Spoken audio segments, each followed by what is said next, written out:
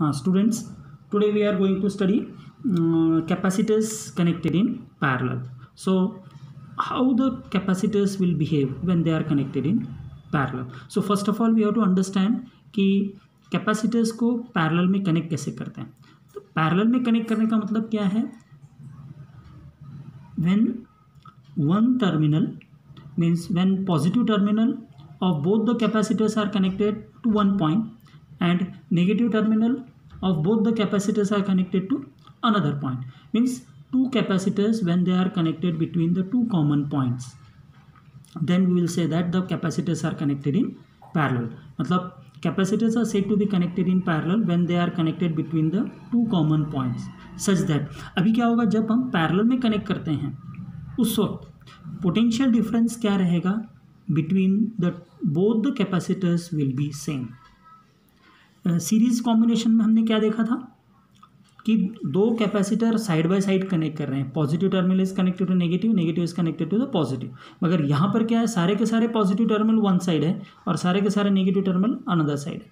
तो parallel connection में potential difference across the capacitor is same as that applied across the combination. Combination across जो हम potential apply करते हैं same रहता है.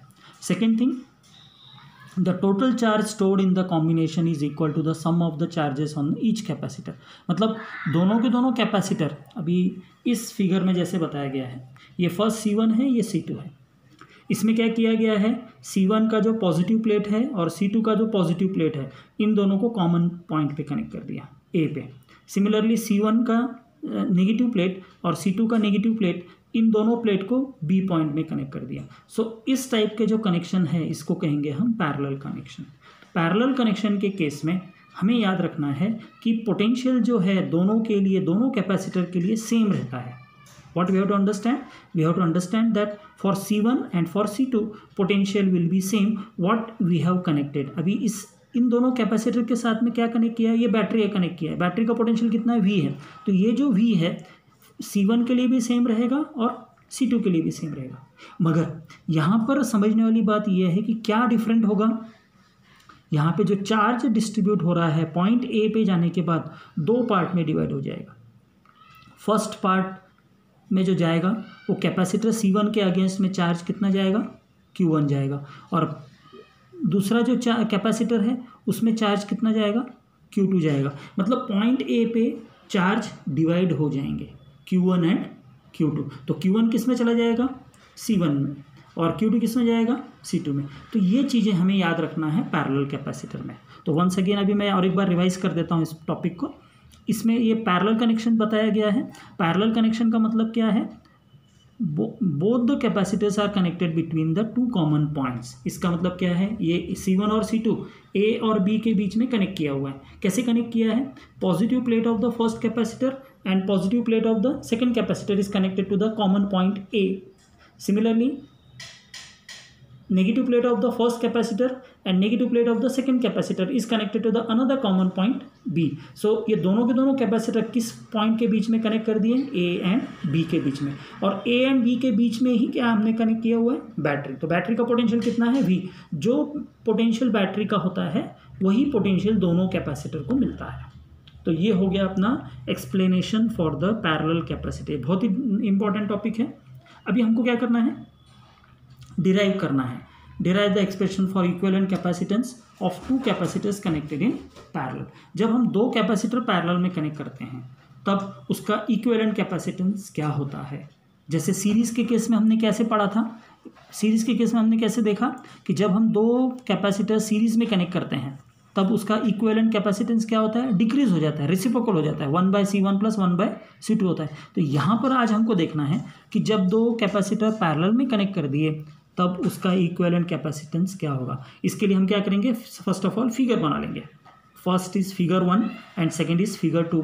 फिगर 2 क्या है, इक्विवेलेंट कैपेसिटेंस क्या है, CP. CP का मतलब क्या है, equivalent capacitors connected in parallel. और इसका वोल्टेज सेम रहेगा, V रहेगा. तो इसका इक्विवेलेंट फिगर है, मतलब ये दो कैपेसिटर जब हम पैरेलल में कनेक्ट कर रहे हैं तो इसका equivalent capacitor is given by CP. सो अब देखो ये दो फिगर हमको दोनों के दोनों कंपल्सरीली बनाना है. तो फर्स्ट फिगर में क्या है, क्या हम कंसिडर करेंगे, let C1 and C2 are the capacitance of the two capacitors connected in parallel. जब हम C1 C2 पैरेलल में कनेक्ट कर रहे हैं तो हमें क्या मालूम पड़ रहा है, दो चार्ज होंगे इसके अंदर. Q1 and Q2 are the charges on two capacitors. Okay, ये क्यों हो रहा है? Because the charges are getting divided eight point A point पे चार्ज डिवाइड हो रहा है. एक चार्ज Q1 C1 में जा रहा है और Q2 किस में जा रहा है, C2 में जा रहा है. तो इधर एक्सप्लेनेशन क्या कर दिया, Q1 and Q2 are the charges on the two capacitors. We know V is the potential difference across the combination. V क्या है, potential difference across the combination. तो इन दोनों कैपेसिटर के अगेंस्ट में हमने क्या कर दिया है, बैटरी लगाया, उसका पोटेंशियल कितना है, V है. तो V क्या है, पोटेंशियल डिफरेंस है. अब क्या होगा, डेरिवेशन स्टार्ट करेंगे. इन पैरेलल कॉम्बिनेशन क्या डिवाइड हो रहा है, charges are getting divided. So Q is equal to Q1 plus Q2. So total charge क्या होगा, Q1 प्लस Q2 होगा. सो यहाँ पर Q is equal to Q1 plus Q2. इसको क्या दिया, equation number 1. So equation 1 represent क्या कर रहा है अपने को, इक्वेशन 1 बता रहा है कि ये पैरेलल कॉम्बिनेशन में टोटल चार्ज कैसे हो मिलेगा मुझे, Q1 प्लस Q2 करूँगा तब जाके मुझे टोटल चार्ज मिलेगा. सो इसको दे दिया इक्वेशन नंबर 1. अब क्या है, हमको मालूम है Q अगर मुझे निकालना है Q1, तो Q1 निकालने के लिए मुझे फार्मूला क्या लिखना पड़ेगा, C1 इंटू V. ये फार्मूला क्यों लिखा है, V क्यों लिखा हुआ है, क्योंकि ये जो V है दोनों कैपेसिटर के लिए सेम है. तो Q1 की वैल्यू में क्या आ जाएगा, C1 का value multiplied by V. Q is equal to CV. तो Q1 का वैल्यू कैसे आ जाएगा, Q1 is equal to C1 into V. Similarly Q2 कैसे आएगा, Q2 is equal to C2 into V. अब V क्यों रहेगा, because as V is same across A and B के अक्रॉस V क्या रहेगा, सेम रहेगा. ये हमने ऑलरेडी देख लिया है कैपेसिटर्स कनेक्टेड इन पैरेलल के केस में. Capacitors when they are connected in parallel during that time potential will be same for both the capacitors. अब क्या होगा, इक्वेशन 1 क्या है, Q is equal to Q1 plus Q2. तो when Q is equal to Q1 plus Q2. अब equation 1 में हम क्या करेंगे, Q1 का वैल्यू और Q2 का वैल्यू सब्स्टिट्यूट कर देंगे. Q1 का वैल्यू हमारे पास क्या आ गया है, Q1 is equal to C1 into V. यहाँ पर ये समझने वाली बात है, Q1 is equal to C1 into V क्यों लिया हुआ है, क्योंकि V क्या है, कॉमन है बोथ द कैपेसिटर्स के लिए. सिमिलरली Q2 क्या आ गया, C2 इंटू V. तो ये क्यों आ गया V, because V is common to both the capacitors. तो Q2 का वैल्यू क्या आएगा, C2 इंटू V. अभी हम क्या करेंगे, इक्वेशन 1 में Q1 और Q2 का वैल्यू सब्स्टिट्यूट कर देंगे. सो जैसे ही हमने Q का वैल्यू Q1 और Q2 का वैल्यू इधर पुट किया तो हमको क्या मिलेगा, Q is equal to C1V plus C2V. अभी इन दोनों पार्ट में क्या कॉमन है, V is common. V is what, common. तो हम क्या करेंगे नेक्स्ट, V को कॉमन ले लिया. Okay, so when we take V as common here तो क्या हो जाएगा, Q is equal to V into C1 plus C2. इसको दे दिया इक्वेशन नंबर 2. ये जो हमने डिराइव किया ये किसके लिए किया हुआ है, ये फिगर 1 के हिसाब से हो गया. अब हमें क्या करना पड़ेगा, फिगर 2 के लिए रिप्रेजेंट करना पड़ेगा. If the combination is replaced by N equivalent capacitor of capacitance CP as in figure 2. Figure 2 में हमने क्या किया, देखो ये है फिगर 2. इस फिगर में सेकेंड फिगर है, सेकेंड फिगर में हमने क्या किया, ये दोनों कैपेसिटर को इक्विवेलेंट कैपेसिटेंस CP से रिप्लेस कर दिया. मगर पोटेंशियल सेम रहेगा, V रहेगा इसके अंदर, मगर इक्विवेलेंट कैपेसिटेंस क्या रिप्रेजेंट कर रहे हैं, CP के लिए. CP का मतलब क्या है, equivalent capacitance of parallel combination. CP का मतलब क्या होता है, equivalence capacitance of the parallel combination. Because हम ये दोनों के दोनों कैपेसिटर कैसे कनेक्ट कर रहे हैं, पैरेलल में कनेक्ट कर रहे हैं, इसलिए CP का वैल्यू इक्विवेलेंट कैपेसिटेंस के लिए यूज़ करेंगे. तो अभी हम क्या करेंगे, इसका डेरिवेशन करेंगे, मीन्स सेकेंड पार्ट लेंगे उसका. Q इज इक्वल टू क्या हो जाएगा, CP इंटू V. क्यों, क्योंकि Q क्या है, टोटल चार्ज है, चार्ज डिवाइड नहीं हो रहा है. CP है, CP is what, equivalent capacitance. V क्या है, पोटेंशियल. तो Q is equal to CP into V. इसको दे देंगे equation number 3. Now Q is equal to CP into V. इसको इक्वेशन 3 दिया. इक्वेशन 2 क्या है, Q is equal to V into C1 plus C2. अभी एक चीज़ देखना है, इक्वेशन 2 में लेफ्ट साइड में इधर क्या है, Q है. इक्वेशन 3 में लेफ्ट साइड में क्या है, Q है. मतलब क्या है, इक्वेशन 2 एंड इक्वेशन 3 दोनों के दोनों left hand sides are equal. मतलब इसको हम कंपेयर कर सकते हैं. सो comparing equation 2 and 3. So when we compare equation 2 and 3 what will get here, we will get Q and CPV is equal to V into C1 plus C2. CPV is equal to V into C1 plus C2. मगर क्या होगा, V और V दोनों के दोनों cancel हो जाएंगे. As दोनों के दोनों V एंड V कैंसिल हो गए तो मेरे पास क्या बचेगा, CP is equal to C1 plus C2. Now when CP is equal to C1 plus C2, what it means? इससे मुझे क्या मालूम पड़ रहा है, CP is the equivalent capacitance of the capacitors connected in parallel. तो जब भी हम कैपेसिटर पैरेलल में कनेक्ट करते हैं तो मुझे इक्विवेलेंट कैपेसिटेंस क्या मिल गया, C1 प्लस C2. अभी देखो यहाँ C1 प्लस C2 ये क्या रिप्रेजेंट कर रहा है, ये रिप्रेजेंट कर रहा है कैपेसिटेंस जो है पैरेलल कॉम्बिनेशन में दोनों के दोनों कैपेसिटर ऐड हो जाएंगे. ऐड हो जाएंगे मतलब इक्विवेलेंट कैपेसिटेंस बढ़ेगा कि कम होगा, बढ़ जाएगा, इंक्रीज होगा. तो पैरेलल कॉम्बिनेशन में हमें क्या याद रखना है, हमें क्या मालूम पड़ा है इस डेरिवेशन से कि CP जो है equivalent capacitance when capacitors are connected in parallel, ये क्या बनेगा, हमारे को फॉर्मूला क्या मिलेगा इसका, C1 plus C2. So what is C1, capacitance of the first capacitor. C2 क्या है, capacitance of the second capacitor. सो जब भी हम कैपेसिटर पैरेलल में कनेक्ट करेंगे तो हमको टोटल इक्विवेलेंट कैपेसिटेंस कितना मिलेगा, C1 प्लस C2. अगर मैंने n कैपेसिटर्स पैरेलल में कनेक्ट कर दिए, suppose I am connecting n capacitors connected in parallel, तो मेरे पास फार्मूला क्या आ जाएगा, using this formula CP is equal to C1 plus C2 plus C3 plus dash dash dash Cn. तो ये अपने को जनरल फार्मूला मिलेगा किसके लिए, कैपेसिटर्स कनेक्टेड इन पैरेलल.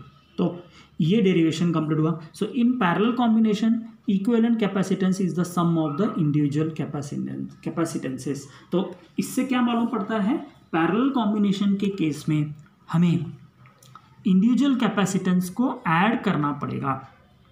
यदि मुझे टोटल इक्विवेलेंट कैपेसिटेंस निकालना है और कैपेसिटर्स पैरेलल में कनेक्ट किए हैं तो I have to do I have to add both the capacitors. जितने भी कैपेसिटर मैं लगा रहा हूँ, दो ही नहीं, जितने, सपोज मैंने 3 कैपेसिटर लगाए तो मेरे पास फॉर्मूला क्या बनेगा, CP is equal to C1 plus C2 plus C3.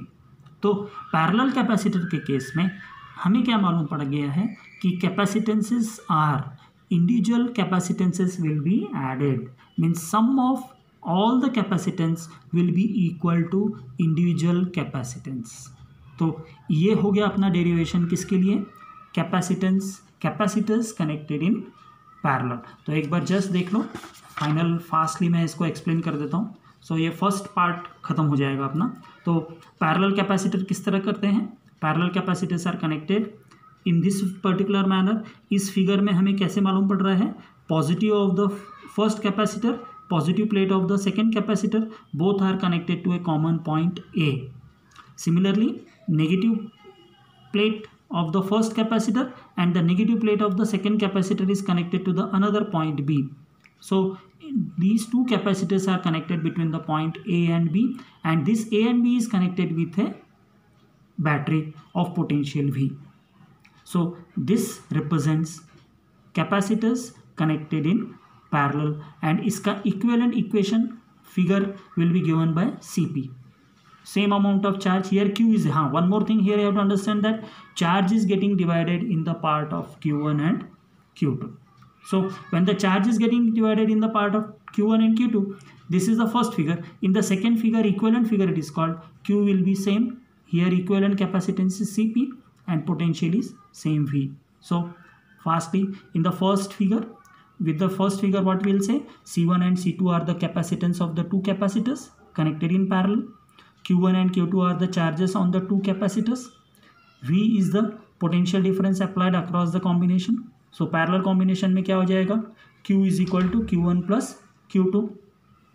इसको दे दिया equation 1, and then we know Q is equal to Q1 is equal to C1V.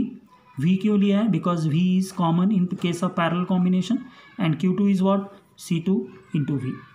So Q1 is C1V, Q2 is C2V. Substitute in this Q1 and Q2 in equation 1. So equation 1 become Q is equal to C1V plus C2V. Next, taking V common, we will give this as equation number 2. So this was explained on the basis of figure 1. So now as for the figure 2, if the combination is replaced by the equivalent capacitor of the capacitance CP, as in figure 2 we can write Q is equal to CP into V. So this is equation 3. So from equation 2 and 3, comparing, will get CPV is equal to V into C1 C2, VV will get cancelled, CP is equal to C1 plus C2. So the individual capacitances, when they are connected in parallel, we can write CP is equal to C1 plus C2. If n number of capacitors are there in parallel combination, then CP is equal to C1 plus C2 plus C3 plus dash dash dash Cn. So in parallel combination, the equivalent capacitance is the sum of the individual capacitances. तो ये complete हुआ अपना derivation for the capacitors connected in parallel. तो next section में हम देखेंगे इसके notes.